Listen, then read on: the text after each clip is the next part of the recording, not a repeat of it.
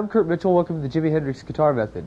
In this lesson we're going to cover Jimi Hendrix's style of playing, from his rhythms to his leads, and we're going to take the old stuff, the first 3 albums in this particular lesson.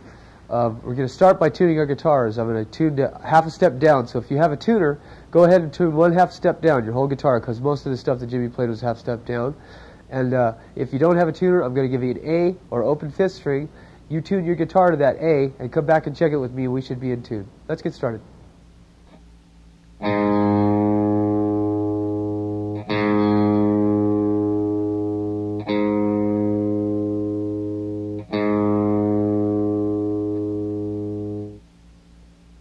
Before we get started with riff number 1, I want to talk about the guitars a little bit that we're going to be using right now. Jimi played Stratocasters almost exclusively. I've seen one picture of him with a Les Paul. The rest of the time he was playing Fender Stratocasters of the era that he was playing in the late 60s, basically, I believe. There's all kinds of talk about the way Jimi used to modify his guitars and his pedals and all that stuff. The fact is, if you play like Jimi, you'll sound like Jimi. So what we're going to do, with the exception of maybe the guitar, which Stratocasters have a unique sound. This is a reissue of a Fender Strat that hasn't been modified at all. And you'll notice it has a volume knob and 2 tone knobs and a pickup selector. Now the reason this is important is because you take the tone knobs and you can turn the tone down on the middle pickup. And when you do that, you get this sound of him doing his toggle switch thing.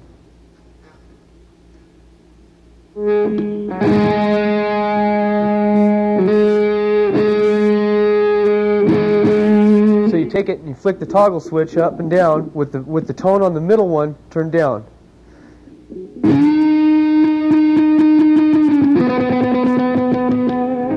And that's how you used to get that toggle switch thing happening.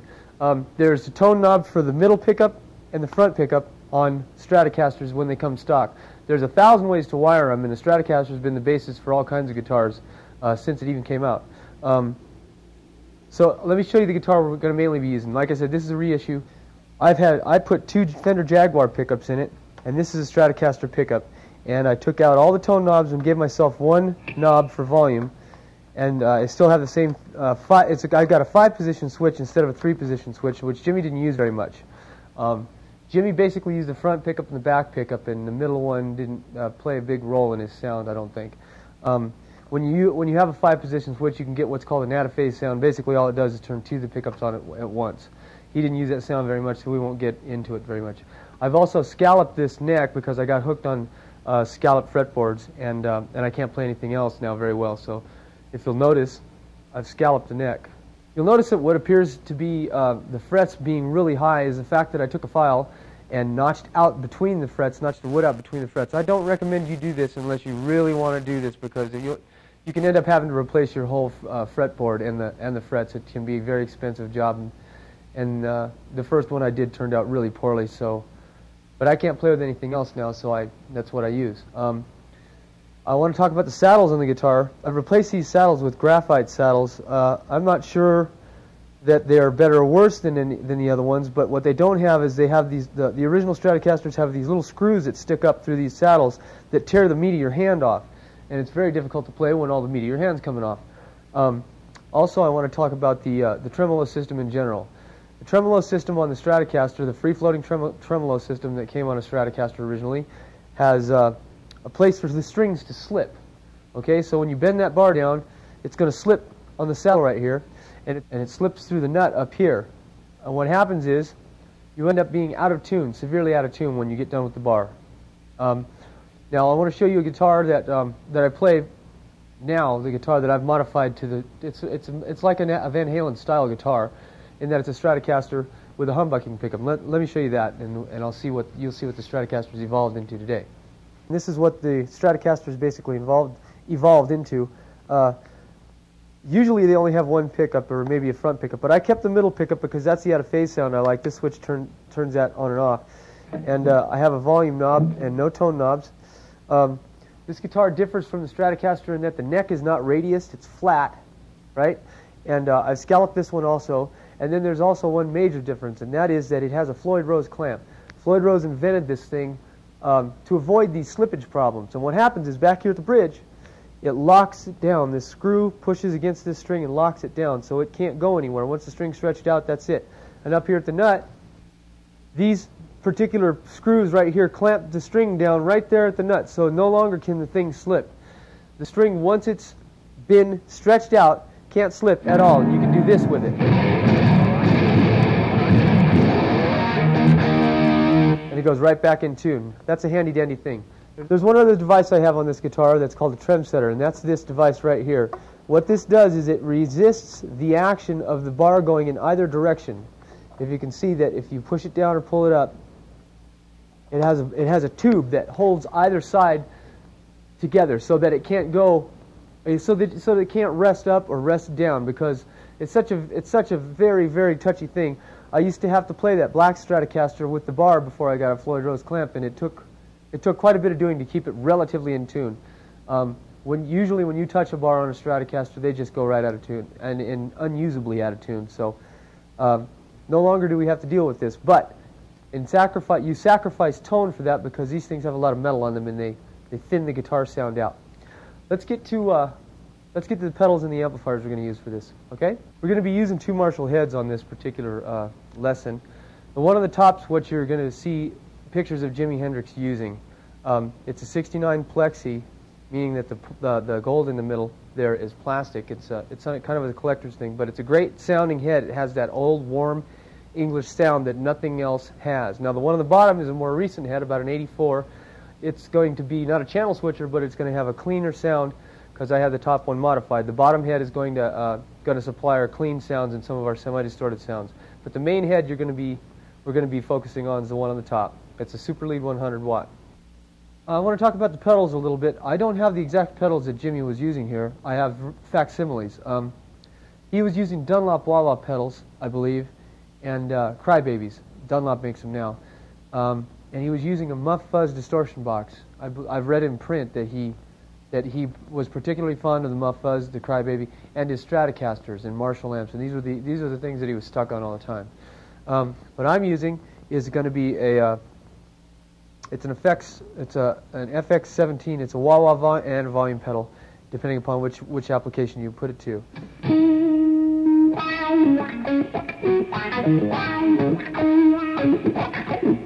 And the thing about it is you can adjust it.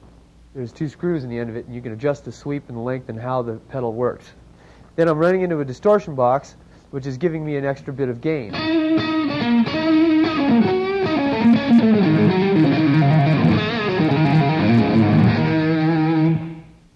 That's basically what we're going to be using for this lesson. I don't really have anything else plugged in. I got a little bit of chorus on the sound coming through the mixing console, and other than that, it's basically a stock sound. It's how you play the guitar, not what kind of equipment you play, that's going to make you sound like Jimi Hendrix.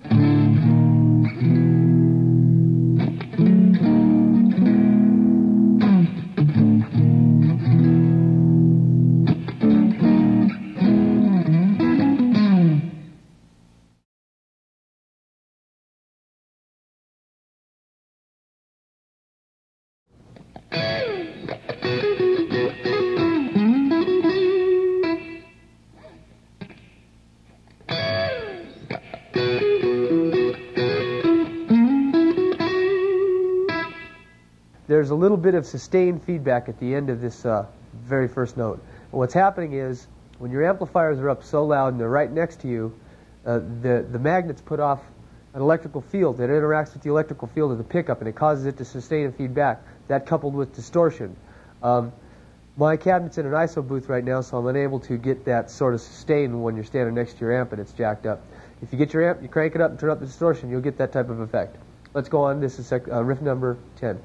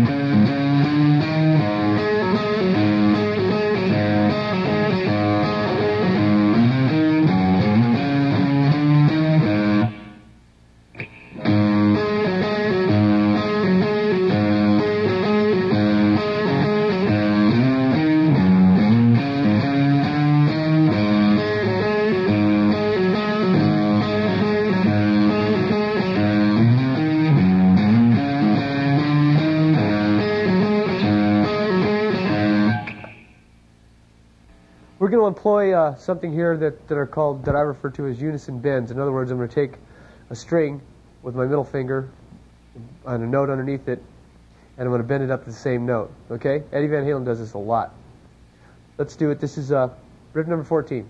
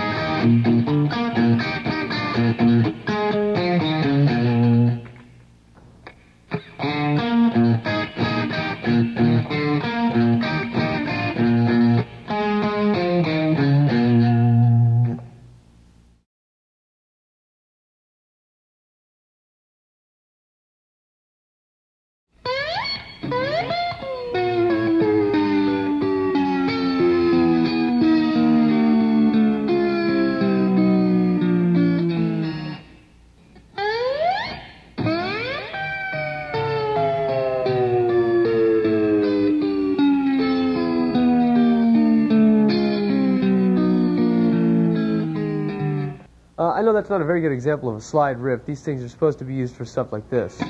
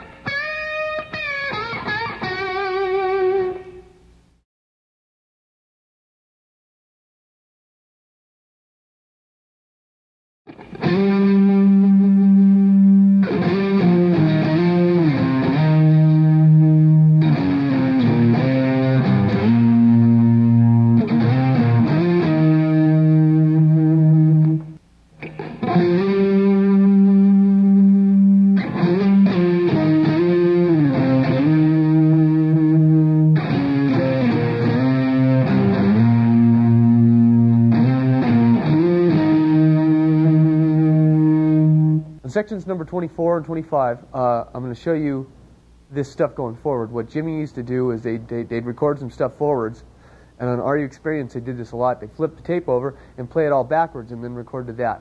So let me show you what it sounds like going backwards, because we have a 4-track and we put some riffs on there, just me goofing around, and then flip the tape over and you can see what it sounds like. Check this out.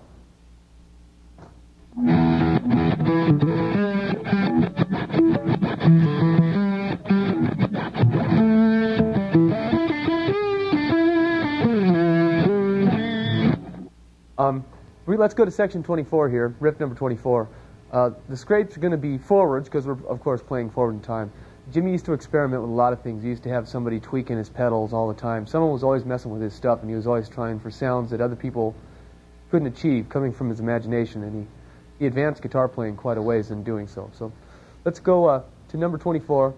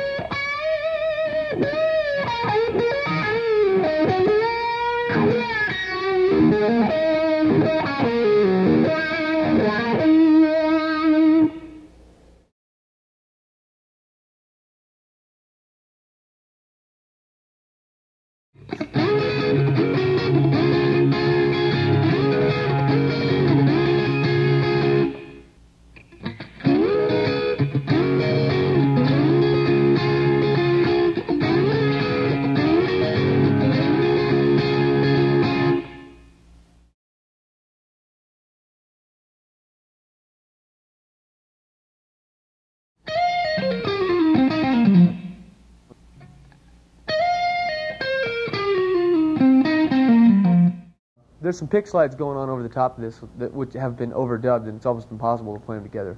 We're going to take the bass riff, okay? This is number 41.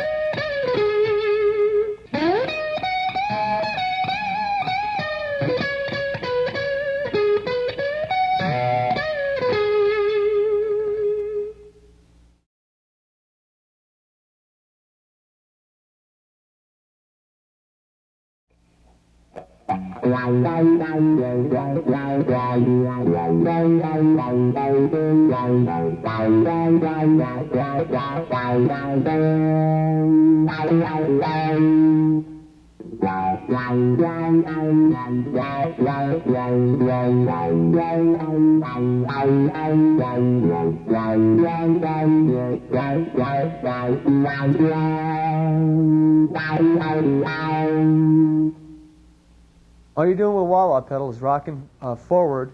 It stays way in the back, actually. So you want only the back part of it, but you rock forward with every quarter note.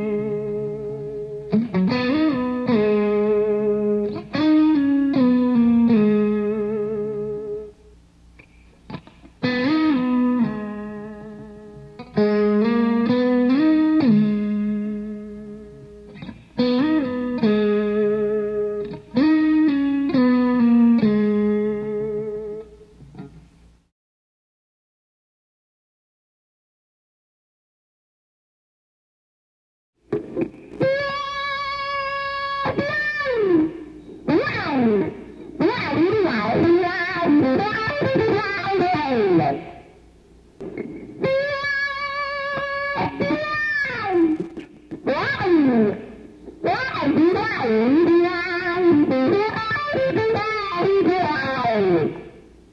on riff number 46, we've inserted a flanger into our signal chain and used a delay that I have running through the mixer to put some delay on this. And this is what it sounds like without the flanger.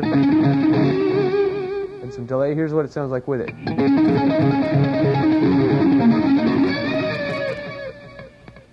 So let's get to the riff.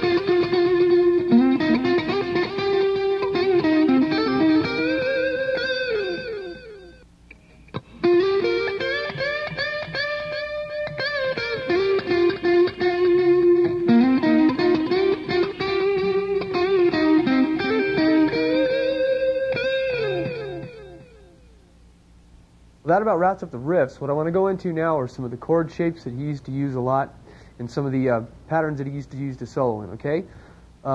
Number 49 is going to be an E minor 7th. Let's check it out.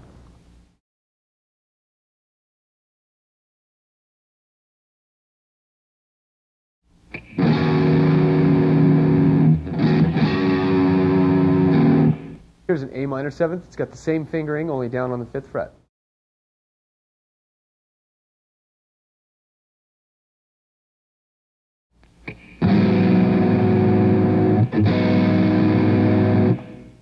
Now this is an A major in first inversion, and he used to use these all the time to slide up and around too. So check it out.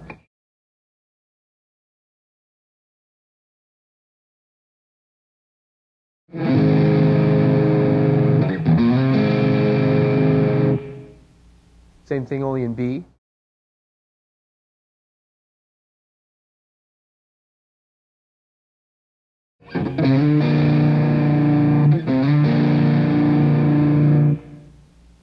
This is an E7 sharp 9. This chord's used a lot. Stevie Ray Vaughan used this, got a lot of these from Jimi Hendrix. He used to use this all the time. It goes like this.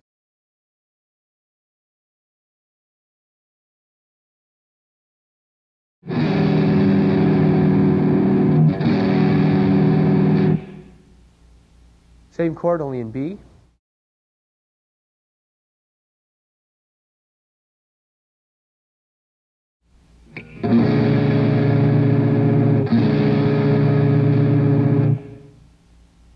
Now let's go through some visual patterns on the neck. I'm going to go through them in the main keys that he used to play in. This one's an E, okay? Now you'll find that the root notes are circled, okay?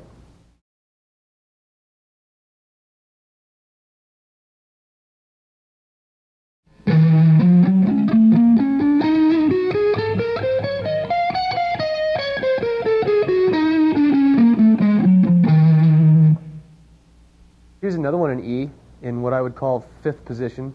That's position number 1, the one we just covered. You'll notice that I'm emphasizing the root notes too. Here we go.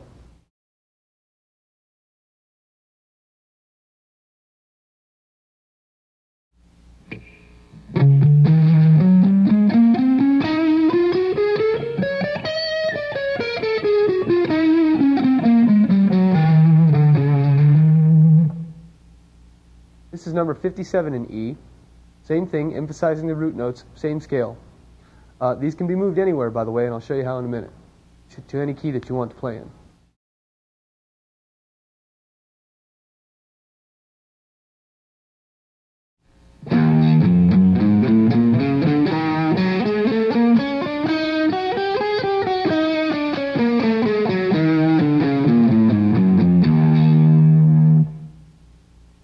number 58. Number 58 is also an E. I'm just going to show you the same pattern that we did the very first one. Same as example 55, only down an octave, okay?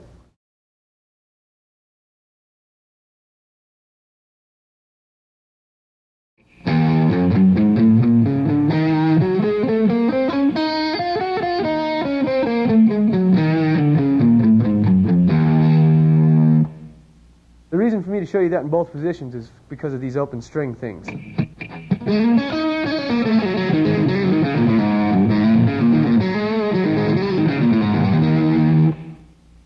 And Jimmy used to use that stuff a lot, and he sort of pioneered that thing. It comes from the blues. All these scales are basically blues scales with added chromaticisms, and they get into various modes. I don't want to get into that. I just want to give you the patterns that Jimmy used to use a lot. So if you feel the need to play like Jimmy, but not exactly what Jimmy played, you can use these patterns to help you along. Let's go to number 59.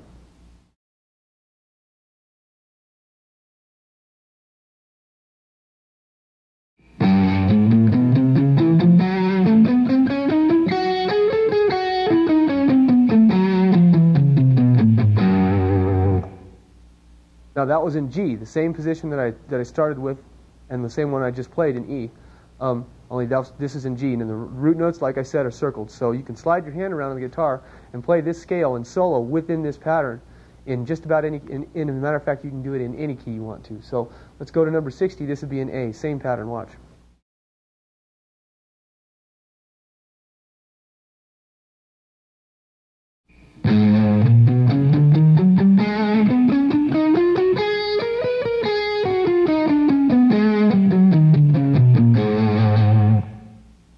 '61, same pattern in C.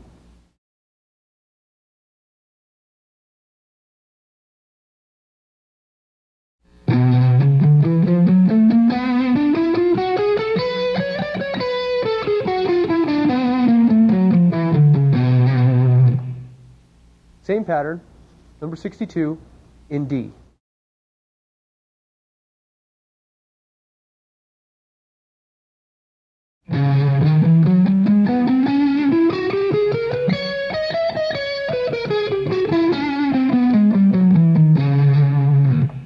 Well, that about wraps up this lesson. We had a lot of fun making it. It's always fun to pick out Jimi Hendrix. It's too bad he's gone, because the way he innovated back then, I'm sure we'd have kept on going, and there's no telling what he could have done today. Everybody that plays rock guitar today seems to have been influenced by Jimi, because he was way ahead of his time.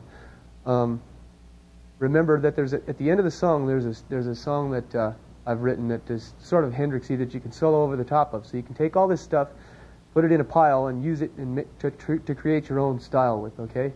So until next time, I'll see you later.